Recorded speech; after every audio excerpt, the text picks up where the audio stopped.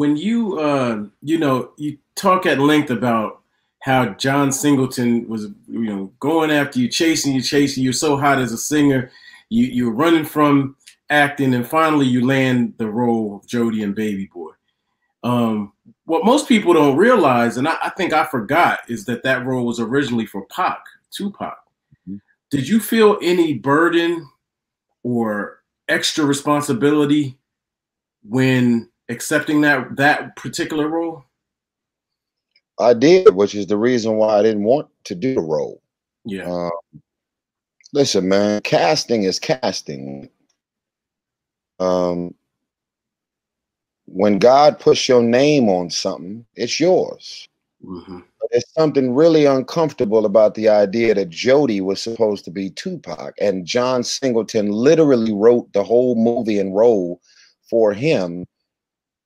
And now he's no longer with us. He got killed. I'm born and raised on the West Coast. Mm-hmm. Tupac is up there with Snoop. He's up there with Dre. He's up there with Eazy-E. He's up there with all of the West Coast icons and legends. Although he was born on the East Coast, moved to Oakland, he's every bit of California love, West Coast. Yeah. So imagine me stepping into the role of Tupac. It was not a matter of like, the narcissist would be like, look at me, I'm about to, yeah, that was for Pop, that's all me now. Yeah, right. Bro, listen, man, if you got any kind of regard and respect for our icons and our legends, I'm a West Coast nigga through and through, bro. You know what I mean? I'm born in Watts, like Compton, the West Coast hip hop movement level that it moved on was in Compton and Long Beach. NWA straight out of Compton. That's Cube, Ice. That's in my backyard, bro. Right. I was born in Martin Luther King Hospital. When you leave the hospital, my nigga, if you make a right, you in Compton. If you make a left, you in Watts. Right. Right. Yeah. So everything about my childhood on some West Coast shit, like we didn't look up to no superheroes in Marvel comic movies. Our superhero was NWA. Yeah. Then it became Snoop. Then it became the whole Death Row movement. And we looking at lifestyle, the culture of groupies and women and bottles and 6'4" Impalas and Dickies and Chuck Taylors and Crips and Bloods and Mac 10. Bruh, this is life. Right. Just like y'all had Run DMC for the East Coast, my Adidas, leather suits with hats, the stripe. I'm wearing Adidas right now. Yeah. Truth be told, Run DMC stopped Adidas from filing for bankruptcy because of the song. Facts.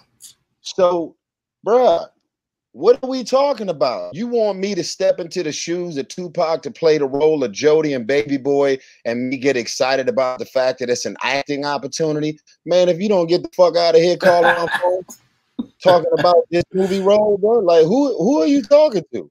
I love you, John, but is there another movie role? Is there another opportunity? Is there something that you can write for me?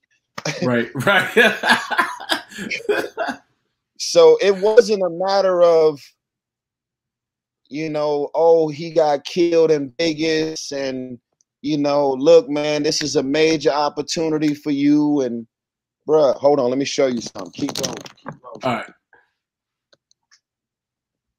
This your man Jigsaw, all hip hop. Tyrese. Whoa, Dre, John, Tyrese. Yeah. Bro, this is my life right here. Yeah. If you know what I know about the West Coast, you're looking at the whole West Coast in one photo, bro. Yeah, man. That's Mount Rushmore right there, bro. Dr. Dre and John Singleton. Yeah. Boys in the Hood, Menace to Society. I'm sorry.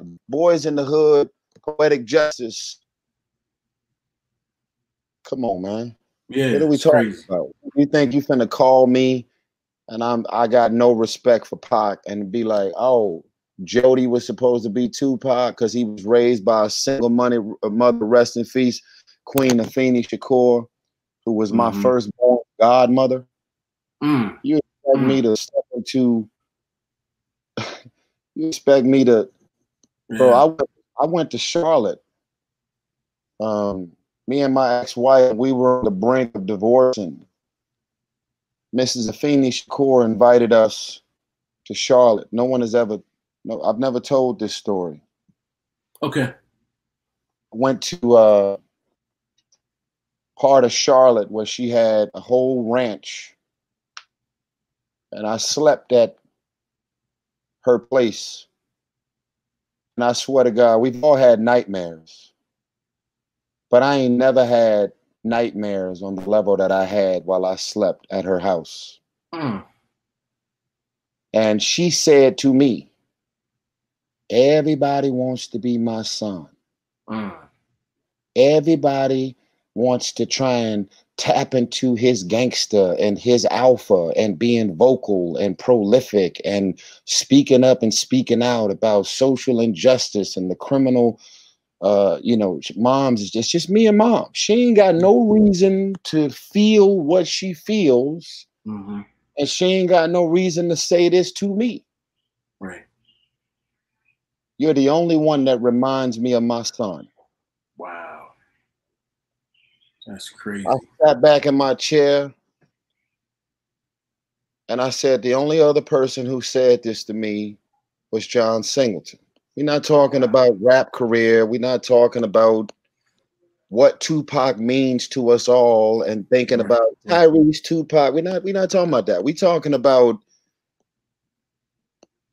Afeni Shakur and Pac's sister, who was also there. Sexual.